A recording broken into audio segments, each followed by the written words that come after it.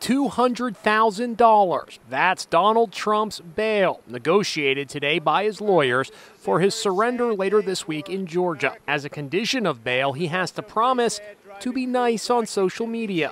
He's not going to be able to talk to defendants or witnesses in this case about the case, and also not going to be able to intimidate anyone. That's explicitly spelled out here. Trump is expected to turn himself in on Thursday at the Fulton County Jail, stealing the thunder the day after the Republican presidential debate. Today, Trump confirmed he's bailing out of the debate, and it seems all future debates.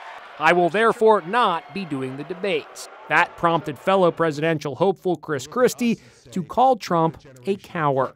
If he's not tough enough and honest enough and smart enough to stand on the same stage with me and debate these issues, then it's time to come back to Mar-a-Lago and retire. Meanwhile, there is speculation today that Ivanka may join her dad on the campaign trail. The news is surprising many. After all, last year Ivanka said, quote, "This time around, I do not plan to be involved in politics." A new Vanity Fair report asks, could Jared and Ivanka return to the Trump campaign fold? They have been living at their cottage on the grounds of Bedminster, a source tells the magazine. They've made it clear they're supportive. They pop into meetings to say hi.